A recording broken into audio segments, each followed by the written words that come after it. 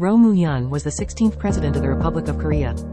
After serving as a judge, he served as a lawyer in Busan, served as the 13th and 15th National Assembly members, and served as the 6th Minister of Maritime Affairs and Fisheries in the Kim Dae-jung government. In the early days of his political career, he became a hearing star with straightforward speech. Just before the 16th presidential election, Chung Mong-joon broke his declaration of support and was elected president, due to the unexpected effect of winning votes by the progressive camp. The legalization of the Korean Federation of University Students Association, the review of abolishing the national security law, and remarks on the NLL during the Inter-Korean Summit on October 4, 2007 caused misunderstandings and were attacked by conservative media. Roh promoted the relocation of the administrative capital and promoted balanced development of innovative cities and provinces. After retiring, he was involved in Park Hee-in-cha Gate, and after an unreasonable prosecution investigation, he jumped from the Owl Rock of Bangwasan Mountain, the mountain behind his home, and died on May 23 of that year.